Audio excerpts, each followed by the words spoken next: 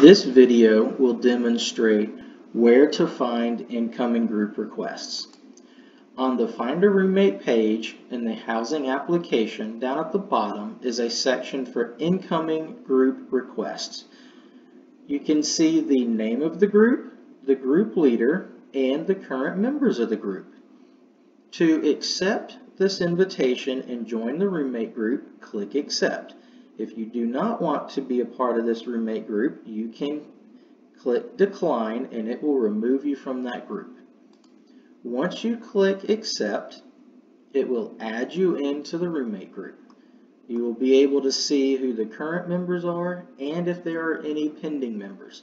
At any time, regardless of when the group is verified or not, if you change your mind, you always have the option to leave the group.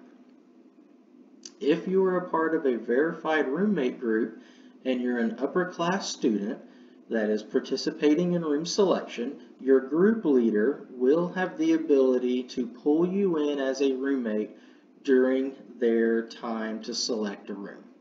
You will still need to log into your housing application to view your assignment and assign your housing contract. Click Save and Continue to proceed through the housing application.